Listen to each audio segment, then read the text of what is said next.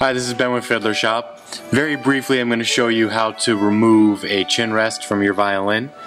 So a tool you'll need to do this is this right here. It's a chin rest adjusting tool.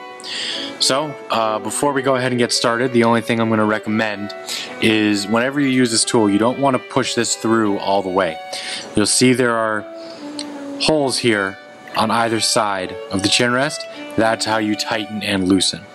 Now, when I put this through all the way, it's a little bit too far, and what can happen is when you tighten or loosen, it'll dig into the body of the instrument, and that's very difficult to blend in or make look like nothing happened before. So what I actually do is put it in about halfway, give it a little bit of resistance, and then you just tighten or loosen. So it's righty-tighty, lefty-loosey, just like everything else. So I did 3 turns there. What you do to one side, you want to do to the other.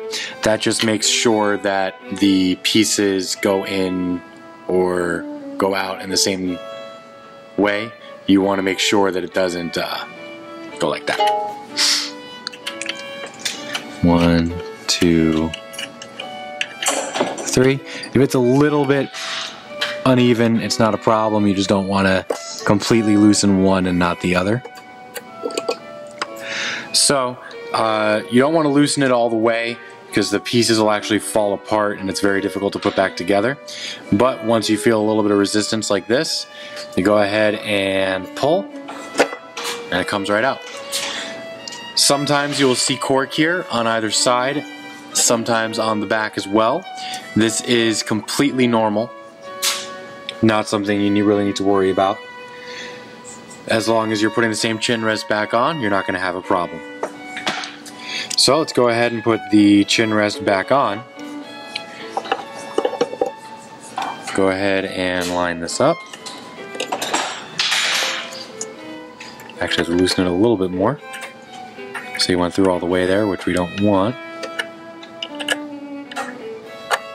There we go. Then we just go ahead and start tightening again. We just do what we did, just in reverse. So 3, 1, 2, 3 on either side. Now once I start to feel a little bit of resistance, that's when I check to see if it's tight enough. Now you don't want to make this too tight as it could cause damage to the top or the back of the instrument. So once I start to feel a little bit of resistance, I'll go ahead and give it a little pull here, a little pull there, and if it doesn't budge, you know it's tight enough.